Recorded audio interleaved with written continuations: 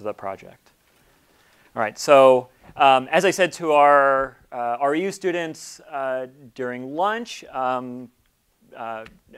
welcome to all of you who have just joined us for the summer. We're really excited to be working with all of you and are excited about the things you'll bring to the project over the course of the summer. I'm Salil, a theoretical computer scientist on the faculty here at Harvard and lead PI on the project. And what I'm going to try to do here is just give you a taste of what this project is about, what the high-level goals and what the different pieces are. And over the next day, you'll hear about those in more detail. All right, so the motivation for our project when we started it a few years ago was the exciting transformation that was happening throughout the social sciences due to the immense volume and variety of new sources of data on human behavior that were becoming available. Right, so instead of being limited to surveys of a few thousand participants, researchers increasingly could do studies on the scale of hundreds of thousands by making use of data from cell phone GPS readings, internet search logs, political blog posts, social network activity, and so on. And in addition, the internet and data repositories like those supported by running the Dataverse, which you'll hear about more later today, make it much easier for researchers to share the data obtained from such sources with other researchers to enable replication, reproducibility, and entirely new analyses of the data that's been collected.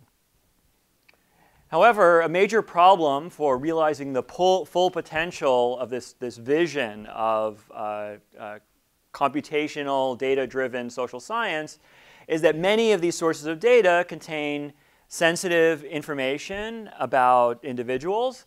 And currently, social science researchers aren't equipped with tools to adequately protect the privacy of the data subjects while analyzing and sharing the data. Okay, so what's the traditional approach for dealing with privacy, not just in social science, but in all human subjects research? It's to strip PII, personally identifying information, from the data set. So you remove obvious identifiers, name, address, social security number, maybe exact date of birth, and so on. And what you're left with looks like an anonymous data set. And you might hope that you can now share that data freely without any privacy concerns. Unfortunately, now it's quite well understood, and we'll talk about this in more detail later, that this traditional approach of stripping identifying information from data sets does not work well, that it is often possible to figure out who the people are in these supposedly anonymized data sets by using the information that remains. And so what you're left with is a very stark trade-off between the usefulness of the data on one hand and the privacy that you provide to the subjects. If you only remove obvious identifiers, you've just made it slightly harder to figure out who's who in the data set, and you're providing very weak privacy protections. And certainly something that may not be responsible to do if you're going to post the data for sharing in some public repository. On the other hand, if you more aggressively try to de-identify the data and really try to strip out everything that you can imagine might be useful in identifying the individuals in the data set, you often are forced to remove the very information that people are interested in studying. And you're left with a data set that has very little utility. So the consequence of this is that these privacy concerns are coming into conflict with the push for open sharing of data by the research community and funding agencies, that increasingly there are even mandates by journals and funding agencies that if you collect data funded by public funds or to publish work in a particular journal, you have to make the data available to others. Because of privacy concerns, many researchers are refusing to share their data, and sometimes quite reasonably so. And so we have this conflict of values in the research community. Okay, so the goal of the project in cartoon form is to try to reconcile this tension between privacy and open sharing of data. Right? Try to push this privacy versus utility curve further out so that you can have retain the usefulness of these data sets while doing a good job protecting the privacy of the subjects. And we want to do this by trying to develop tools for researchers to use to more responsibly share their data while protecting privacy. Okay, and we're trying to do this through a collaboration between several different disciplines, I think all of which are represented in the room at the moment. So, of course, we need to be working with the social scientists who are collecting and analyzing this human subject data that we're that's the source of the problem. And what we want to do, of course, in this project is enable them to do their work better. And so social scientists play a big part in the project because whatever we do, it has to be designed to support the work of social scientists. Computer science has developed over the past 10 to 15 years a rich understanding of the privacy risks that could be present in data and the sharing of information about data sets and methods to address those, and a sort of rich theory for understanding what is privacy protection. And law and policy, which give us an understanding of what are the responsibilities of researchers in handling privacy-sensitive data sets. What are their obligations to their subjects, as well as giving us a set of tools that can help in managing the responsible sharing of data, legal instruments to accompany the technological ones that may come from computer science, and statistics, which is a source of many of the methods used in social science for the analysis of data, and also has had a lot of interplay with the computer science thinking about data privacy. So to bring these disciplines together, there are four institutes at Harvard that are working together. From the School of Engineering and Computer Science, there is the Center for Research on Computation and Society, which is a center based in computer science that aims to bring computer scientists into interaction with people from other disciplines to do computer science research aimed at problems of societal importance. And it was through CIRCUS, that's CRCS is how it's pronounced for short, through CIRCUS is how I personally got interested and became aware of research on data privacy. There's the Institute for Quantitative Social Science, which is where we are right now, which, among other things, develops methods and tools for this, to enable this transformation that I mentioned earlier that's happening in the social sciences, to develop methods and tools for the analysis of, the quantitative analysis of social science data sets, right? So and helping turn social science from from more qualitative discipline to one that's more quantitative and data-driven. And the Berkman Center for Internet and Society, which is a center that was founded at Harvard Law School and has a long history of high-impact work on the interaction between technology and law and policy and other societal issues, problems of governance and innovation, and including on issues related to privacy. And they are the ones that lead our efforts around law and policy. And then the Data Privacy Lab is a lab run by Latanya Sweeney, whose work I'll talk about shortly. She's one of the co-PIs on the project, which is housed here in the Institute for Quantitative Social Science, specifically to have an in-house unit helping the social science researchers deal with privacy issues. All right, so the PIs and senior researchers on the project, many of whom you'll meet today and tomorrow, not all because some are away at the moment. All right, so from Circus and computer science, in addition to me, there's Steve Chung, who's a faculty member who works in programming languages and programming languages approaches to security. Is Steve? Yeah, Steve. He's away. Okay. Kobe Nisim, who's sitting there in the back, is also a theoretical computer scientist. Is one of the founders of work on differential privacy, which plays a big role in our project, and you'll hear about that later tomorrow, I guess, from me and him. And Marco Gabardi, sitting here, is visiting us from the University of Dundee in Scotland, and like Steve, works on programming languages approaches to security, as well as specifically programming languages approaches to privacy and differential privacy. From IQSS, we have James Honecker, who's a senior research scientist here in IQSS. Social scientist, works on quantitative methods and statistical software.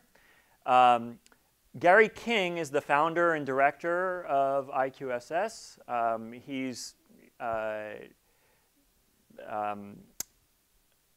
So he's very occupied these few days with the Dataverse community meeting that's happening in parallel. But I mean, I guess he has done too many things over the course of his career to try to enumerate them. But specifically the sort of the vision of IQSS for providing methods and tools and data repositories for social science has come under his leadership, and that's what we are trying to support in our project through our privacy tools. And Mercedes Crosas is what's her title now? Is Director of Data Science?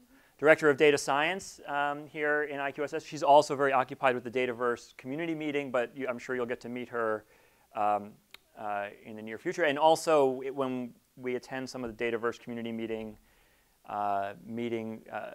presentations, you'll probably get to see Gary and Mercedes. Right, the Berkman Center. So Urs Gasser is the executive director of the Berkman Center. He is out of town this week, but I'm sure you'll see him in meetings in the coming weeks. In addition to this project, he's done a lot of thinking on other aspects of privacy. The Berkman Center has a number of other projects associated with privacy. David O'Brien also helps lead our efforts with the Berkman Center. He's also out of town this week. You'll hopefully meet him soon. Alexandra Wood is a fellow at the Berkman Center, and so she's the lead who's here at the moment. From MIT, Micah Altman, you'll hear from him tomorrow. He's the director of research at MIT Libraries. He's a social scientist, works on information science, and certainly has interest in the kinds of things we're doing from his work at MIT Libraries. Edo Iroldi is the co-PI from statistics. I guess represented here today by Vishesh, a postdoc working with him and me. And Latanya Sweeney is the director of this data privacy lab, and she's one of the first computer scientists to start thinking about these sort of data privacy issues, to point out the failure of the traditional anonymization techniques that people have been using for a long time. All right, so what are we, so there are many different problems that one can try to address in privacy, and many different places one can try to address those problems, and can't try to do it's good to have a concrete focus for as a target for your efforts, and our focus is on data repositories. Right? So thinking about these privacy problems from the perspective of a data repository, which is the place where researchers come to share their data with other researchers. In particular, we're trying to build tools to integrate into the Dataverse software, which is a infrastructure for hosting data repositories. It's used to host repositories in social science and other fields. The instance here at Harvard is, by some counts, the largest repository of social science data sets in the world. This screenshot is out of date. Dataverse recently, I guess with James' presentation, you'll probably see more up-to-date screenshots on Dataverse. So Dataverse just released a new 4.0 version, which looks much nicer than this, but the front, I couldn't find a good page that had all these nice statistics about it, hosting. I think I said to someone before, 60,000 studies, so 54,000 studies, over 700,000 files, and so on. So it's a good place to have as the target of our efforts because it's already an infrastructure that's widely in use. And so if we can build tools into data repositories to help researchers in handling privacy-sensitive data, we immediately have a large user base for those tools at our fingertips. Okay, so what is the problem? The problem is that currently most data repositories, in particular the Dataverse ones, are not equipped to take on privacy-sensitive data. So generally speaking, in most Dataverse repositories, the user who comes to upload their data to share with other researchers has to assert that there's no privacy constraints associated with the data. And in the cases where it is allowed to upload such a data set, those data sets are typically not made available for download. So you see, like here, these are data sets that are considered safe and one can download them, but these are restricted data sets. And the only way to get access to those data sets is by a manual application for access, which typically has to go back to the original researcher and their institution, and can often be a long process for getting approved to have access to the data. Okay, and so the goal is to enable wider access to such data while making sure that we're still providing adequate privacy protections to the subjects. Okay, so what are the challenges here? So one, which we haven't talked about yet, is even if one thinks about it just from the legal point of view, what the responsibilities of the researcher are in handling a privacy-sensitive data set, there is a vast array of different laws and regulations, in addition to disciplinary norms and best practices that a researcher should be keeping in mind and should be acting consistently with in the handling of any privacy-sensitive data set. And so this is just a list here of a few of this, I mean, the list goes on and on of some of the laws and regulations that the Berkman team has looked at involving health data and education data. These are only ones at the federal level. It's a very, very partial list. And then there's also state and local laws and regulations. So navigating even the responsibilities, much less acting consistently with them, is already very complicated. Second is something that I talked about earlier, that the traditional approach of stripping identifiers from data sets provides either very weak privacy protections or very poor utility, or both. And this was one of the first striking examples of how, to make it more concrete, how traditional anonymization can fail was shown by our co-PI, LaTanya Sweeney, in the late 90s, when she took medical insurance claims data that was released by the state of Massachusetts and showed how she could identify individuals in that data set. And how did she do it? Well, at that point in time, it was considered safe to include zip code, date of birth, and sex in an anonymized data set. And so this medical claims data had those fields in it, and she then linked this data set using those fields with publicly available voter registration lists.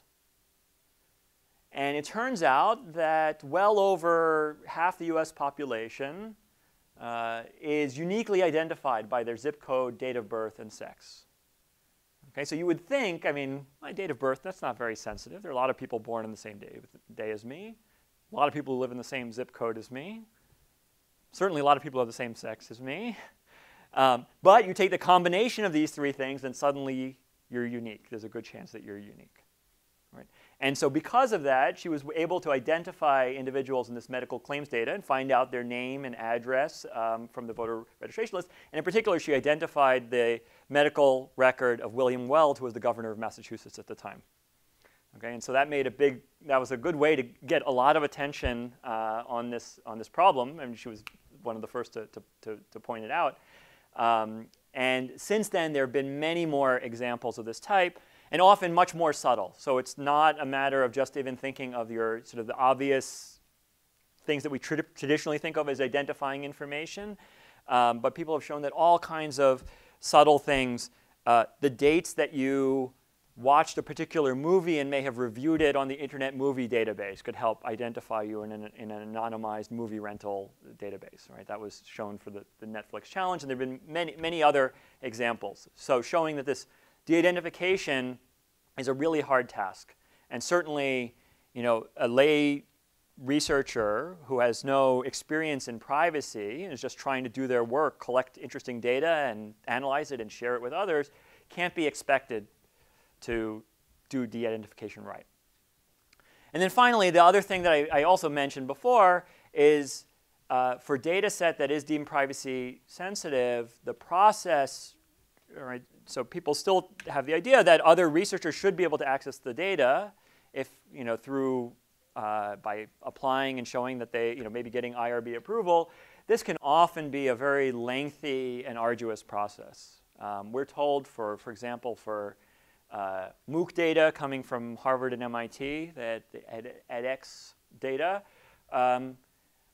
6 months of negotiation between institutions is not unheard of. I mean, that's a long delay to put into someone's PhD, like trying to get their hands on a data set.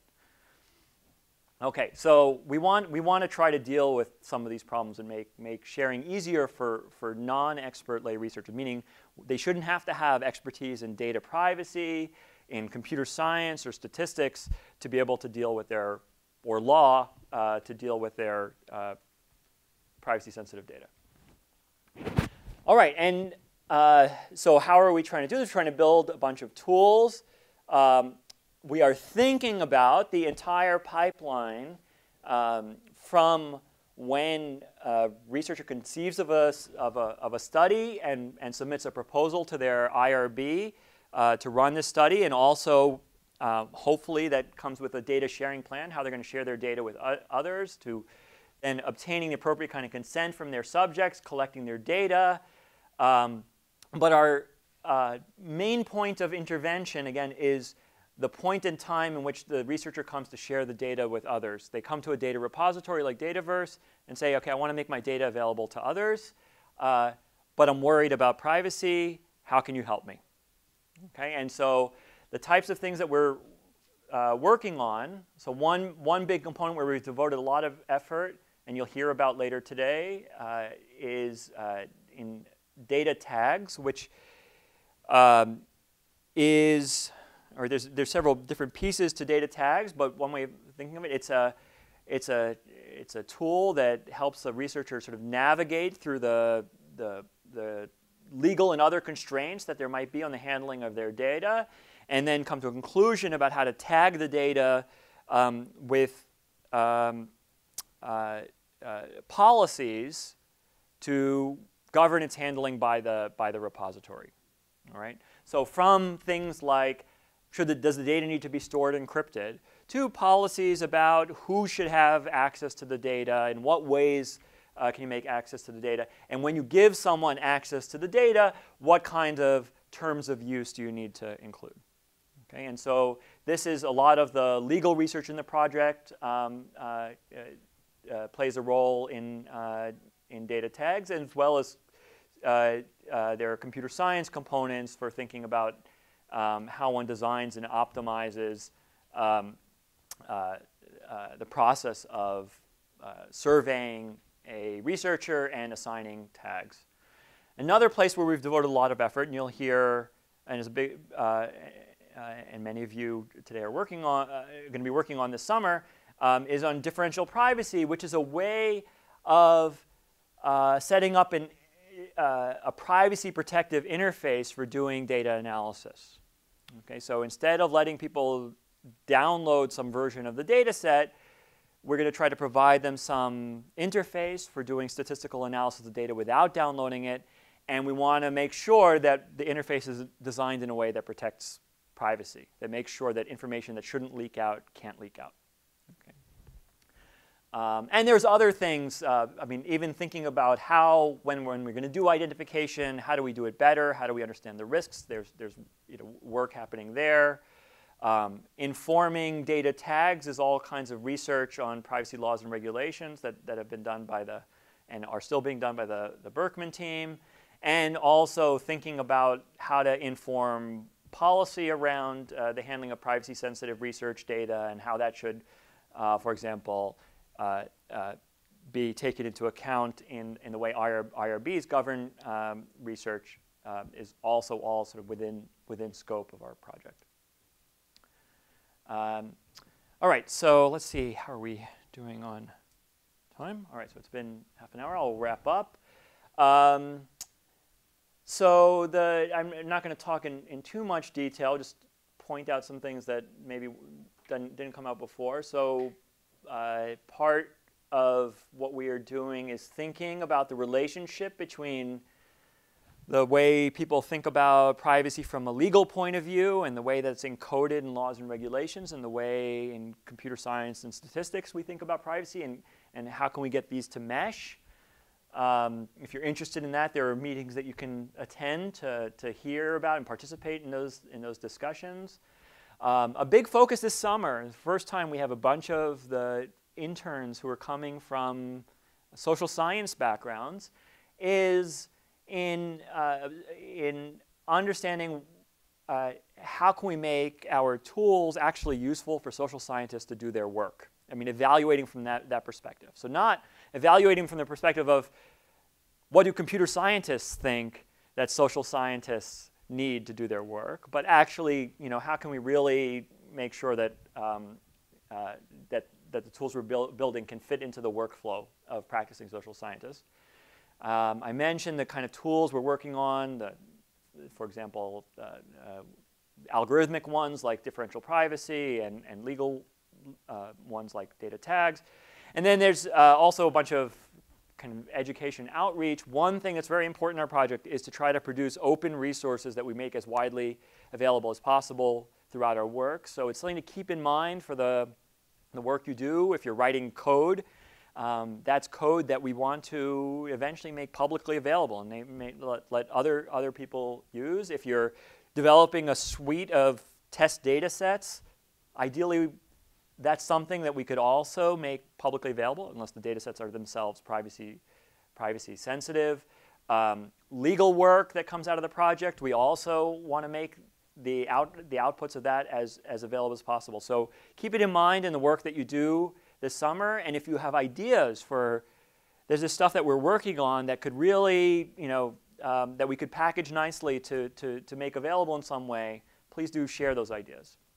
All right, and then hopefully as we go around and do introductions, I think one of the sort of educational aspects of the project that hopefully you all will enjoy is the working with and interaction with a multidisciplinary team. And we'll try to give you all a taste of that and not just have you only sort of in the weeds in your own specific project.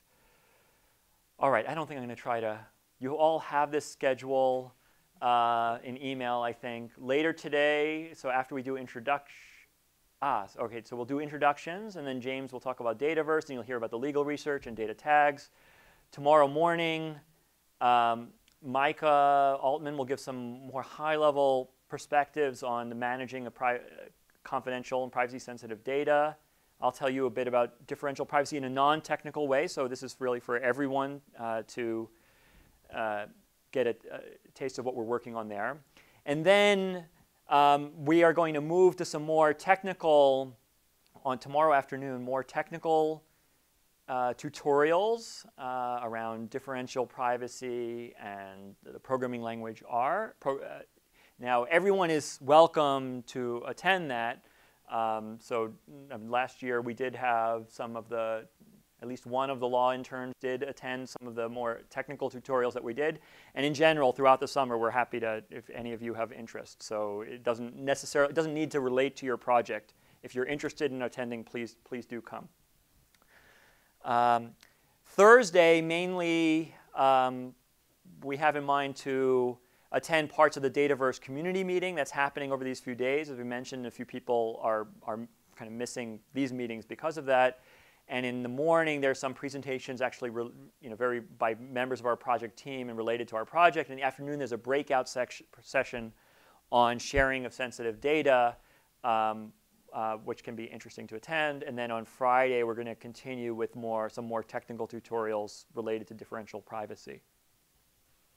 Right? And that's a kind of intensive first week. But then going throughout the summer, we gradually will slow to a more modest frequency of meetings so that you can actually work on your projects. There's a weekly all-hands meeting, which everyone should try to attend. And this is really where we synchronize among all the groups and report on what we're doing. On Mondays and Wednesdays is the time where Monday morning and Wednesday morning is when the more sort of technical side of the project, working on differential privacy and also doing tutorials on statistics and programming language R. We'll be having meetings Monday and Wednesday, 2-hour meetings Monday and Wednesday morning. Again, others are welcome to join. Kobe leads a group of number of people, including people from the Berkman team, like Alex, on what we call the de-identification working group. But what this is really about, or what its current focus is largely on, is this bridging the way we think about privacy from a computer science perspective with the legal way of thinking about privacy. And so if you're interested in either just listening in on those discussions or participating, do join us. You're welcome. Is there a regular data tags? Not at the moment, but that may be, keep your eye out if you're kind of interested in the data tags. From time to time, there are regular meetings around that. You'll have meetings with your individual mentors, the other interns from your community, either the C's, IQSS also has its own REU students. Berkman, I know, has a larger group of interns. We do try to do some group social activities during the summer. In particular, last summer we did a group hike. Hopefully we can do that again. But if you have any other ideas for either social or intellectual activities that would be fun, just propose them or organize them. Like you could say, I want to organize a reading group on some aspect of privacy law, or on pick a favorite topic. That's, it doesn't have to necessarily be that closely related to the project. Just send out an email to the privacy tools-all mailing list and say, I'm going to organize this. Who wants to join? Right? And Kimia can help find rooms and coordinate. And I think that's about it. I can take some questions, and again, just repeat that we're all really looking forward to working with you all this summer. Any questions? Yes, Dan. Since we are just going over the overview, what would be, in your opinion, the next big advance, next big step that you're looking for in the project to come out of the project? Great. So I think that's, there's, different pieces have that advance associated with them. I think in general, we are now reaching the point in the project where we see the light at the end of the tunnel, in that we can really imagine tools that we can put in front of users, at least prototypes that we can put in front of users to start playing with and seeing how well it works for their purposes. This is true both on the side of the differential privacy, as well as data tags, as well as some of the writing that's happening around this kind of de-identification and kind of bridging the CS and law way of thinking, that those two we can now envision getting those to a point where we're producing something that can actually be useful in informing users and how they handle data. And so I think in all the parts of the project, that's kind of where we want to push really hard at this point, is to actually reach that in in the coming half year or so, or over the course of the summer. So coming half year, I don't know about actually having it for handling. Some of these things won't be ready to handle actual sensitive data. Sometimes for some technical issues that we've ignored that would need to be handled in order to really have it out in the wild. But I mean, that's pretty high level. But I think then that can be made more concrete when looking at the specific parts of the project. And when you hear more about, for example, the differential privacy part of the project, you might get a sense of what that means. Others from the team want to comment on big, ambitious goals? I think part of, just to rephrase exactly the same thing, part of what's so ambitious about having a tool, even if it's a prototype that isn't actually handling sensitive data, it is handling something in the style of sensitive data, having a prototype that we put out connected to Dataverse, is that this will be the first time that a lot of people outside of the CS community have really thought about the existence of these tools even being possible for sharing social science data. So having a prototype in which social scientists can imagine what the workflow could be for dealing with data through the interface and only getting back lengthy versions of answers, that will be a big step from a social science perspective. A lot of impact, and it will change the way social scientists think about the protocols they use for using data, and make them think a little bit more about privacy preservation. Hopefully all of done if I'm signed away my life in a contract and I don't get access to the data. So that's a big change from a social science perspective. It's the same step, but it has a big impact on the privacy. I should say we do care. This is kind of an applied outcome of the project, and I think it is the thing that I would identify when we think about the project as a whole. This type of outcome. But I'm a theorist, and I care a lot about, and I think in the project we care a lot about also the scholarly outcomes, not just in supporting the scholarship of social science, but in our understanding of data privacy. And that's something that's been happening. There have been contributions of that type happening throughout the project, and they're continuing to happen, and we're going to continue to push on those. And those are also important to us, and they're really interesting open problems and questions in all of those as well. But if I had to pick out a single thing, I think it would be what James said.